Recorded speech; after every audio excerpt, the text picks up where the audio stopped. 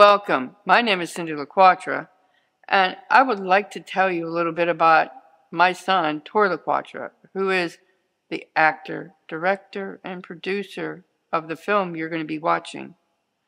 He has been fascinated with the subject you're going to be seeing for years, since he's been a little boy. And he is so amazing, and he amazes me with how he's been putting everything together. He makes sure that he researches and makes sure that everything is accurate in the way of that time period. I'd like to tell you a little bit more about him, though.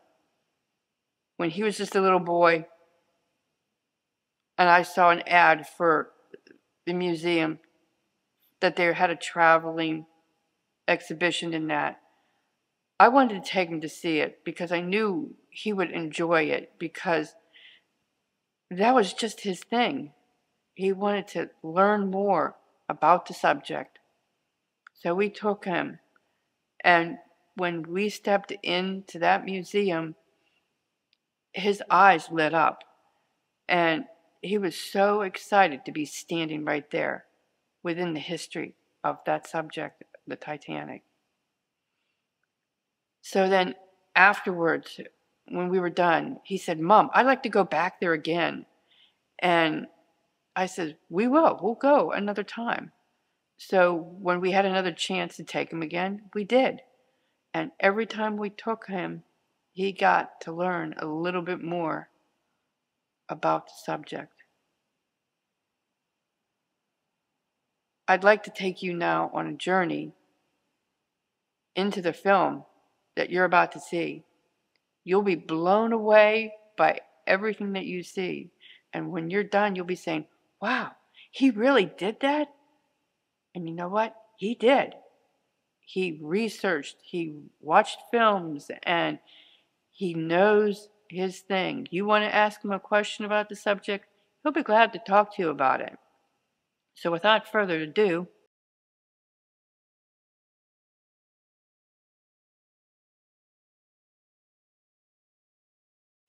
Hey everybody, it's a pleasure to have you here with me, as always. Again, something very special I would like to share with you now. Something that I've been keeping a little hush-hush for a very long time now. Basically, I've been doing that to keep it so surprisingly awesome and out of this world crazy, so that when you do see it, you are just taken back beyond your wildest imagination. This I've shared with just a few people, those closest to me, and of course those I've had work with me and those I've engaged with and I've shared, or if a friend of mine, I've shared with them. Although now it's a big step and a very unique and very daunting forward approach to reveal it, because now I want to reveal it to everybody, and that includes you. And I hope you will be as excited as I've been each and every day I've been doing this.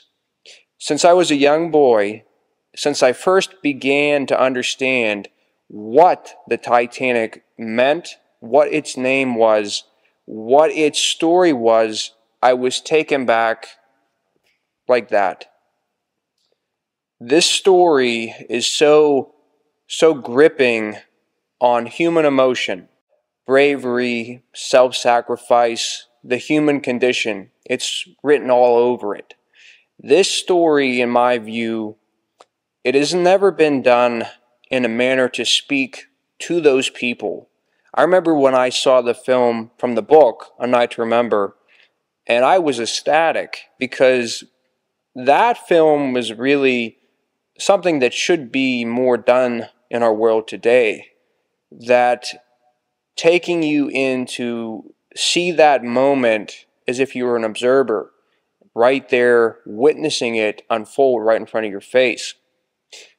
See, when I saw that film, I really wanted to do a type of film in that regard, something that was very in focus of the history. And for me, being so interested in the subject, the history, also about being a filmmaker, I actually chose to do something like this when I was in high school, although very small, for my filmmaking class. But now, all these years, right after I left high school, I opened up and began doing this. And this has been, endless.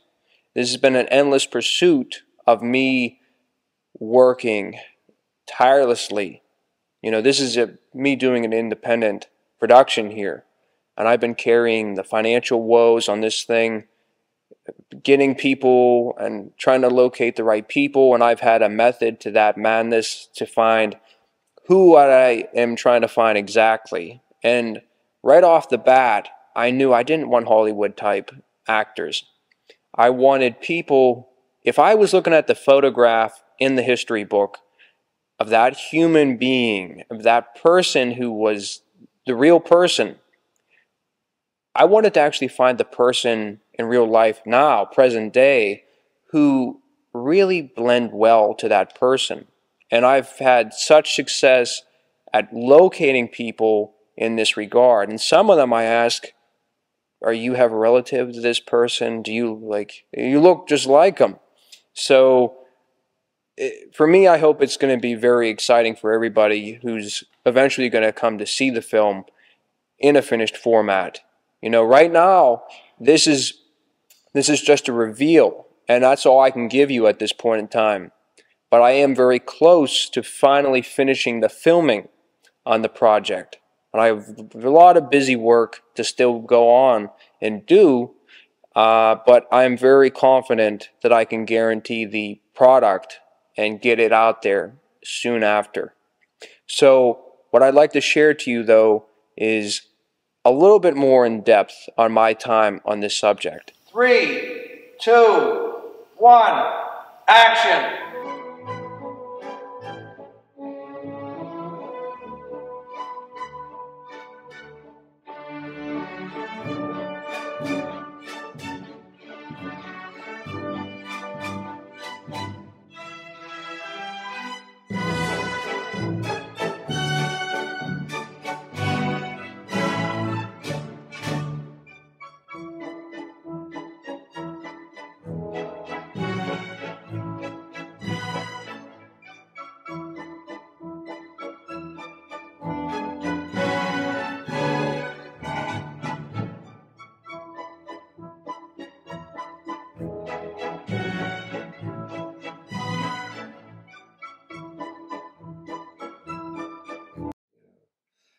What quality makes Tori a good director?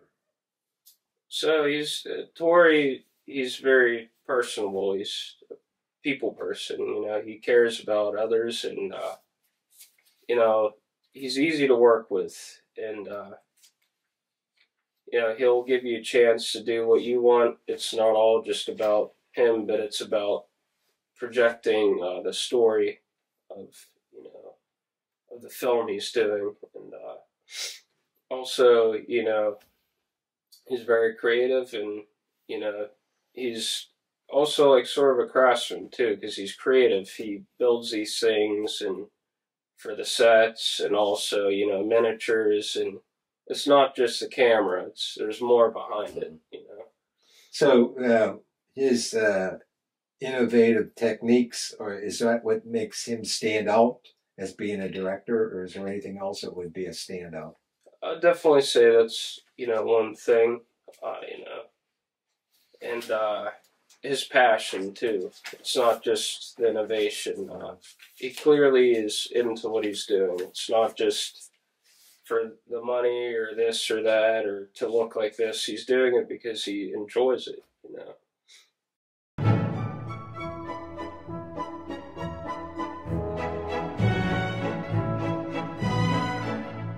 Okay, with regard to the storyline, in your own words, what can you say about this documentary film centering around the actual historical events while managing to center on a true life character throughout the course of the film? It's the hardest thing I've ever been in, because My first film, I didn't have any lines to read. I didn't have to learn anything. I was just off to another area. But this one, Mm-hmm. you gotta know what you were doing. Mm-hmm. What did you enjoy most about being on board for the making of this feature documentary? I met a lot of other great actors. Tori, as a director. In one word alone, how can you best describe Tori as an independent producer, director, storyteller, choreographer, stuntman, wardrobe head, and location director? He was amazing. He had this idea deep and down inside him. He kept pulling it out of himself. And when he came out, he had a vision. And he wanted everybody to share his vision. Because he knows so much about this Titanic. I mean, it's amazing. Mm-hmm. It's like he was there. Reincarnated in the first light. Okay, what qualities make Tori a good director? He doesn't settle for second best. He reminds me of Buddy Holly. Because Buddy Holly, when he was recording in the studio, he didn't take the first take. He kept going, nope, let's do it again. Doesn't sound good. Tori wanted, no, let's do it another time. Nope, let's do it again. He wanted, the more you did it, the more relaxed you were, and the more things came out. It came out perfect.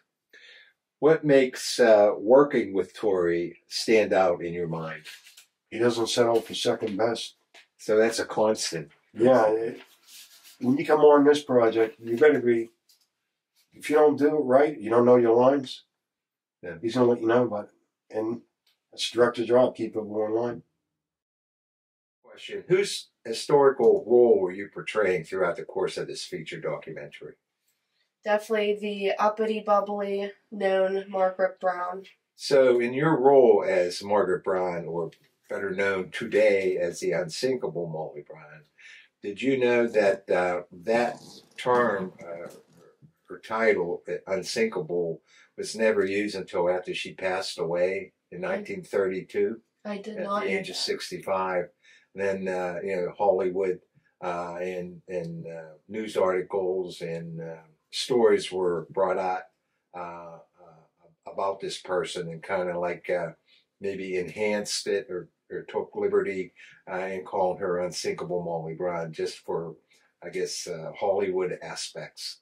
So Kind of like how they call The Rock, right? that's right. Unsinkable Molly Brown. No, I never did hear that. So today, she's not really known as Margaret Brown. It's Unsinkable Molly Brown. Right. So she has that handle of unsinkable, even in death. Tori, as the independent director or producer, do you feel that he had a real understanding of him portraying Molly Brown as authentic as possible? Yeah.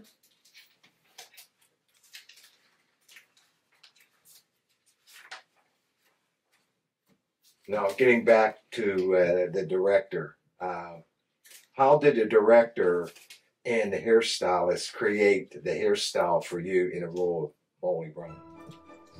Definitely brought me back in time. I mean, nobody wears those hairstyles today because who has the time? But it was definitely very awesome getting to have a hairstyle of difference. I mean, having it all perched up, and it was very well done too. They definitely didn't mess it up. And as I mentioned before, like, I wish my hair was a little more puffy or something. We could have maybe dangled it like how they had hers in their film. But for what we did for this one, it definitely worked out. So you feel that the hairdo you had fit the role of Molly Brown to a T. What was one memorable moment you consider your best while working with Tori during the production of this film?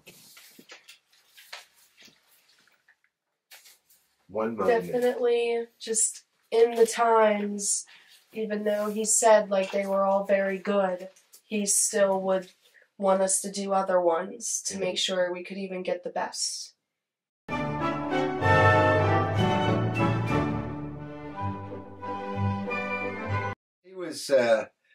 He was on the ship prior to the sailing on the ill-fated date of April 14th, 1912. He came with that ship from Belfast to Southampton as a baker. So he was hired by the White Star Line as an employee. And there's a lot of people on that ship, it had to be fed. And I'm sure he had a staff as well that would, accommodate, his orders to, make the food for everybody on the ship. First class, second class, third, and steerage. He was a baker and a chef and a cook, but he had other jobs too.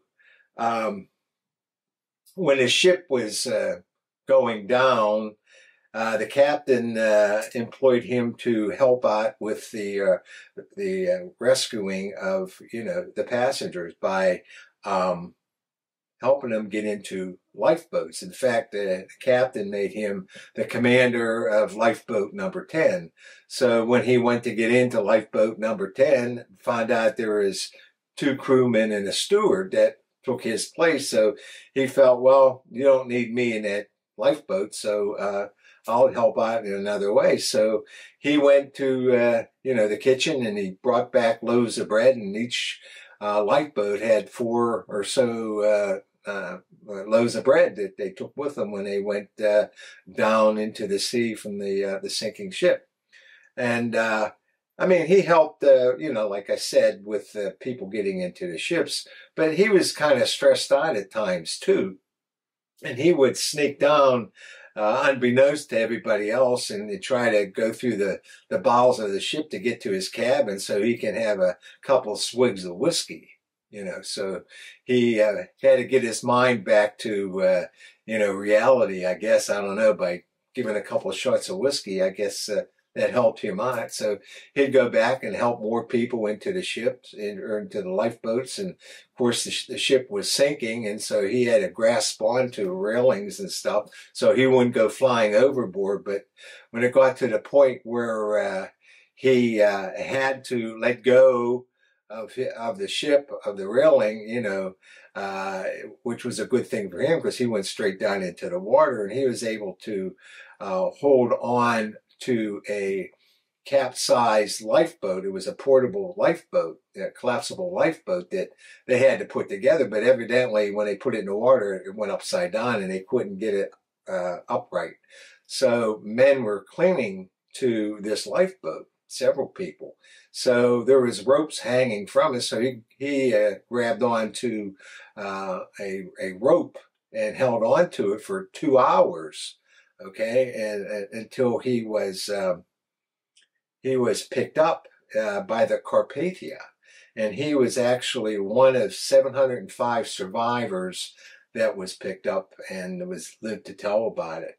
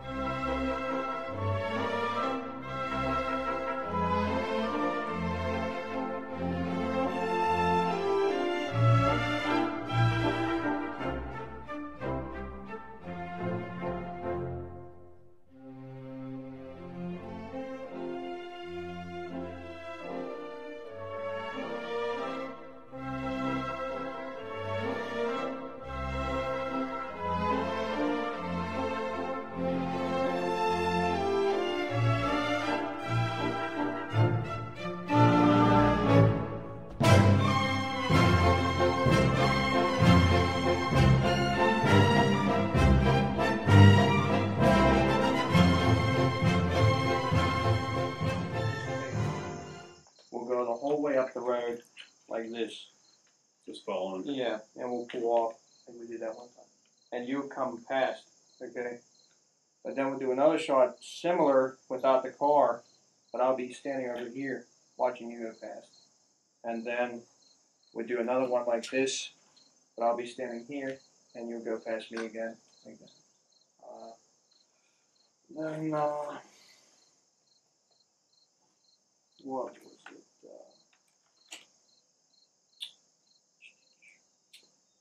Okay. Then I'll get the camera positioned in this area by the fence and watch you come again all the way down the road. A few shots here. Then we'll do the inside stuff. We should probably do the inside stuff first.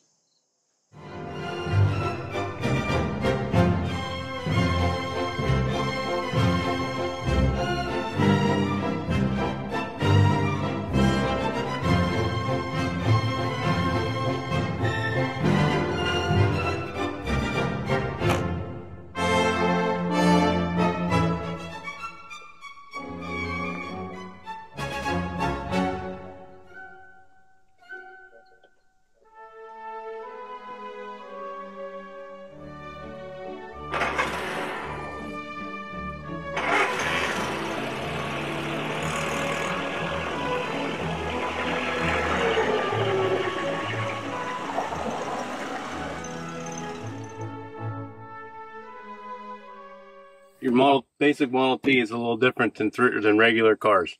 It has 3 pedals, but one of them isn't for the gas. There's a brake pedal, a clutch pedal, and the reverse pedal. Down there and look at that. You got your brake on your right, and then your reverse and your clutch. And you got a parking brake lever over here, which also doubles as a high-low lever. So when it's at half mast, you're in low gear. And you let it up all the way down to the floor and it puts it in the high gear, and then you can really get moving along. And up on the steering column you have your gas and your spark advance. Modern cars advance the spark automatically. This has to be told when to advance it to help you get up the hills.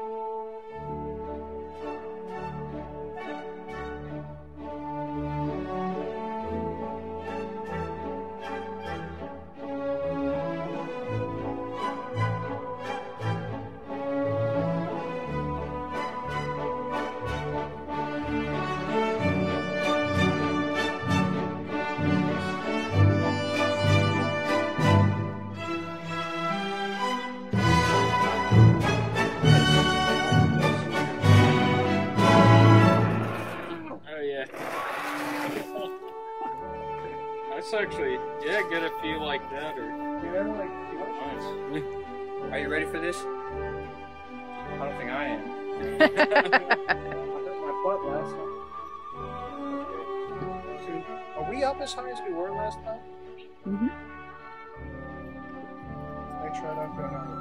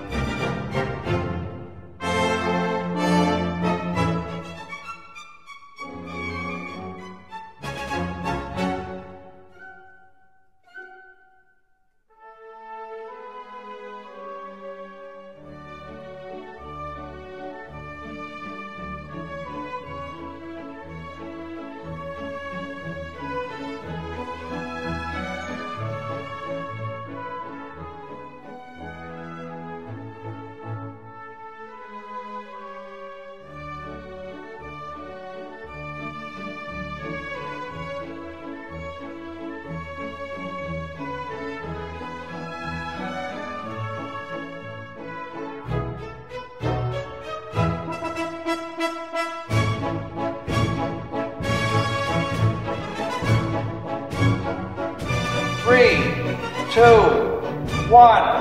action!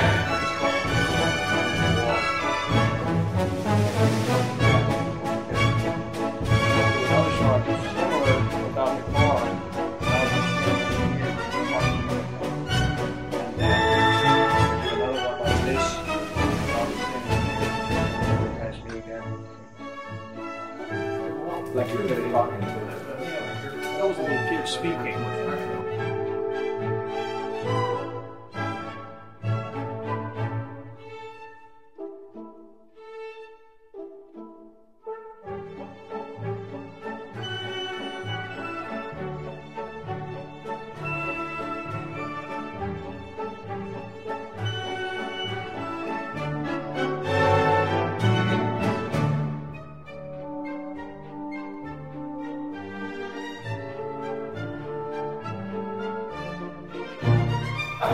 Action!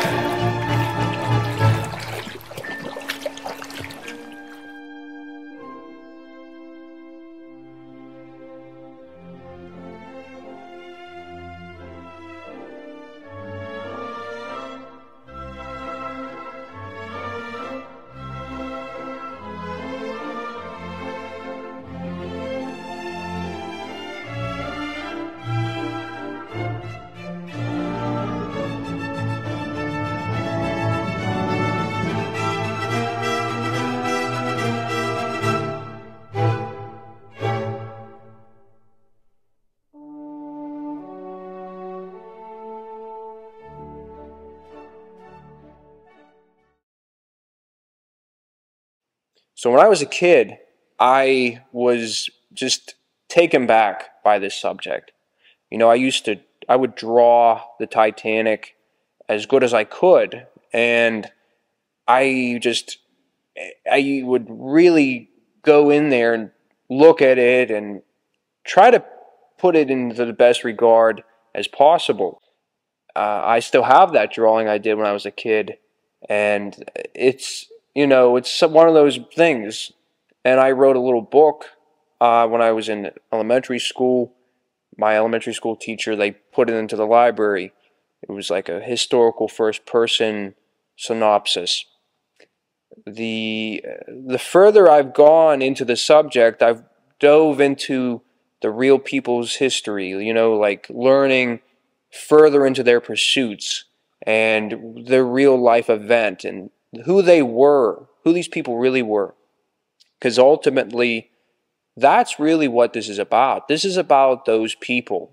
And my job as the filmmaker, and of course storyteller, producer here, is to convey the story for what it is and not for what it's not.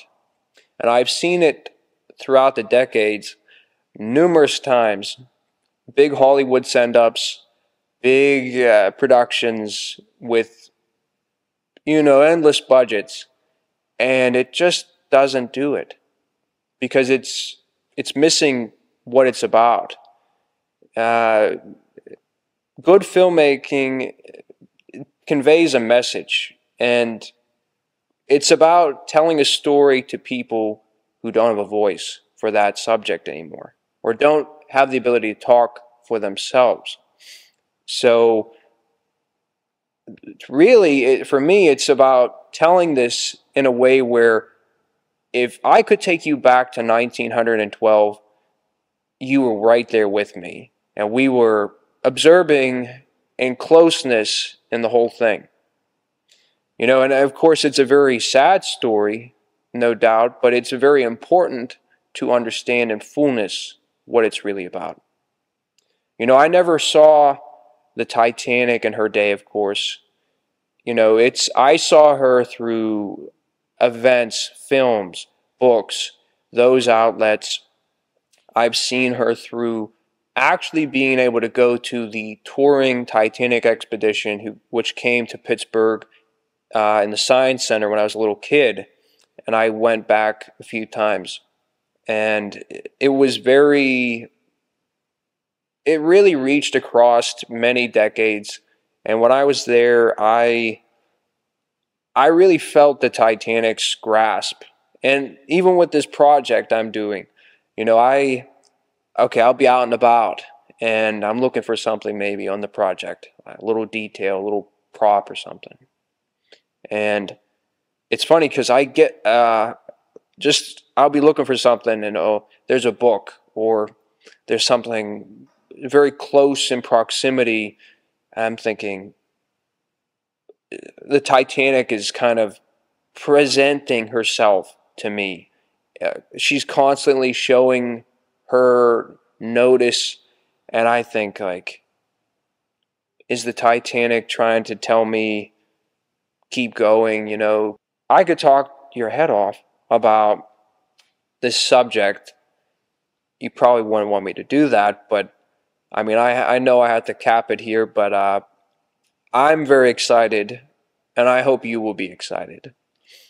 And as I go now, ultimately, what I'd like to leave you with is, please remember this. The Titanic, her people, her passengers, her tale is an important tale. And even though this is being done independently by my film company, Rosa Films, it is above all important to me that I strive for authenticity, accuracy, and all honest, the best research I can get my hands on and put into my material. And that's what I'm going to give and share to each and every one of you once I'm completely done. So with that, before I go, I would like to be able to say a very big shout out to every single person I've had work with me in collaboration, and all cast members I've chosen for the piece. Those people presented such talent, such very unique manner in their acting capacity. And I really enjoyed my time with each of you. And you brought such uniqueness to this work. I couldn't have done that, but I could bring the story and how I wanted to pursue it. So with that, again, I'm so thankful for all of you. I would love to say a true-hearted goodbye until I can see you again. Until next time, goodbye.